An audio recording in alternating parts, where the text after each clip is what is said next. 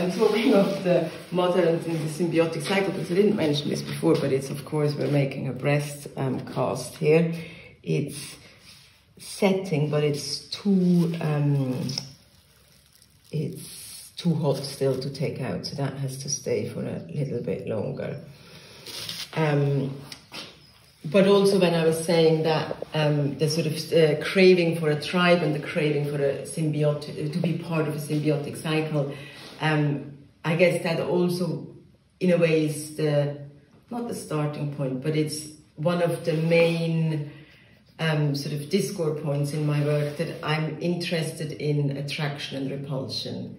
And skin is the divider between what's seen as outside of the body and inside of the body, and what happens, when you open up those boundaries, metaphorically open up those boundaries. But and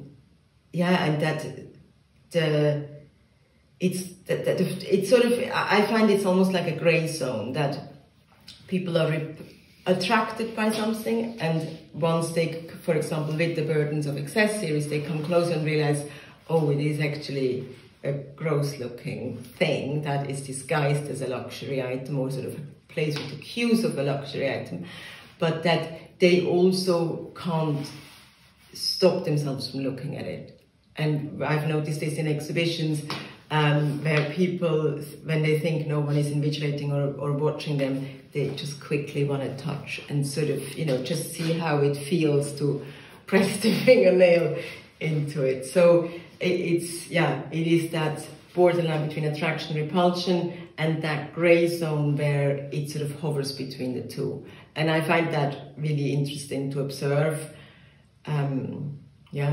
And it's become a long-term project. Didn't quite intend to, but it has become a long-term project. And also show you, because this one now, we go back to waxing. This one now should have a sort of, and you have to come a bit closer.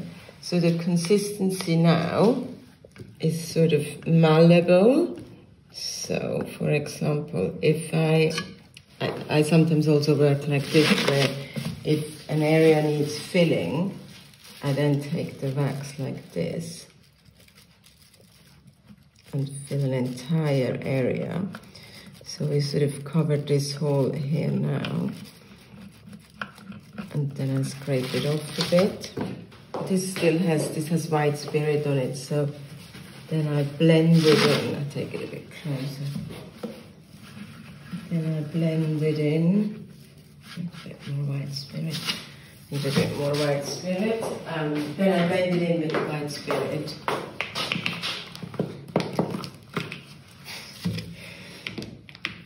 Can't open it.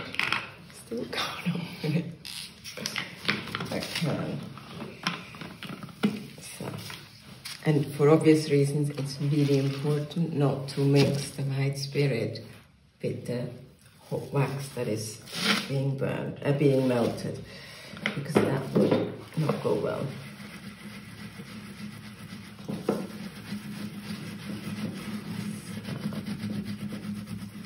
And now we blended that hole in. And the thing is, I have to say, the whole process of how I work with the wax and sort of paint with the wax and build up the different layers, I also really like it because it has a very meditative quality. Because, for example, I was filling the bit down here, but now I just realized, maybe I put my tool on here. But now I just realized that up here is a sort of a block of too dark, so I'm scraping this one gently away. And the thing is, you can become, and I probably have, you can become really obsessed with just the sort of different, color hued layers. So see, now I've slightly reduced the dark red on this. Still scraping off a bit more. And now I blend it together. Maybe I'll still take a bit more off. Just to get the wax off. Hold on, so.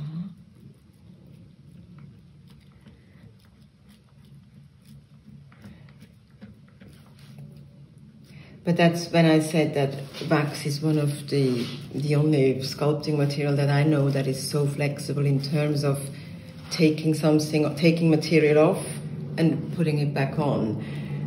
So for example, if I wasn't working on this continuously, and if the wax was really, cooled down, one way of completely changing the shape again is just by plugging in the hair blow dryer and warming it up, and then the wax layer becomes malleable, and then you can scrape it off, not with this tool, but then I would use one of those blades and sort of scrape it down again, and I could almost go as far down as the resin and take it all off. So for me, as a sculpting material, it is really ideal because it is so, you can sort of change your mind a lot about it in terms of where you want the shape to go. See, and now I just notice up here, maybe you can do a couple of close-ups here, just so I sort of show. I want this, or this needs to be blended a bit more. So I'm curving it around as I'm also taking it off. Just need to get the wax off, so. And then there's a little bump here. Glad I did my nails. See, and now I'm blending it. Yeah, I'm much happier how the color hues are coming together on the top here. Why have you used an electrical tool? I don't want to use an electrical tool. I enjoy the layering and taking off with the blade. But yeah, no, you could use an electrical tool. Now let's see if this press is set. Yeah, that should come out in theory. So, yes. And here we have, still very warm. Yeah, so this is a classic wax cast. And I'm trying to see if there's any, because it's still so warm, if there were any, I can't really see any. Yeah, there's a little bit of a dent there. I can now, again with the modeling tool, I can still change the shape and very gently go over it. You see, I want to fill this one in, so I'm going,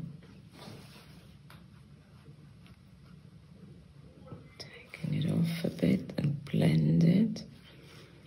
And then there's, at the bottom here, there's a little piece.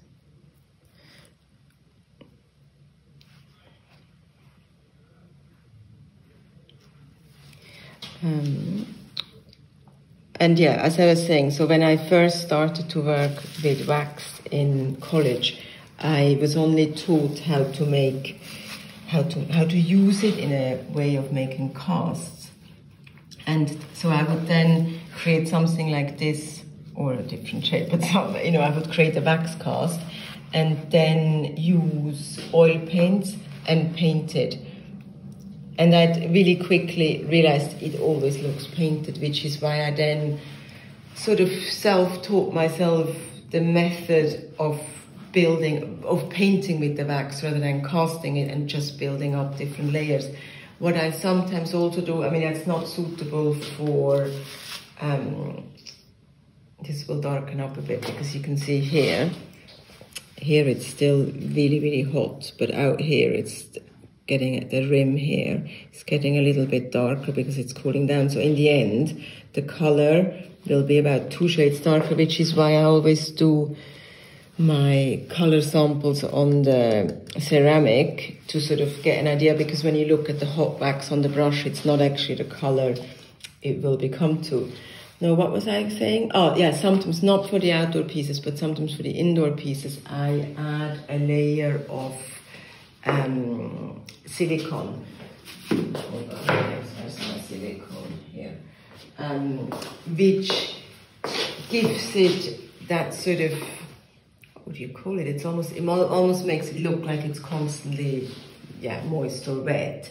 But the silicone doesn't work for outdoor pieces, so that is solely for indoor. It's nice and warm. The good thing with, I have to say, the good thing with the silicone molds is those ones, I can reuse them. You know, I can make 20 of them, for example, or 40, or I can make 100 of them.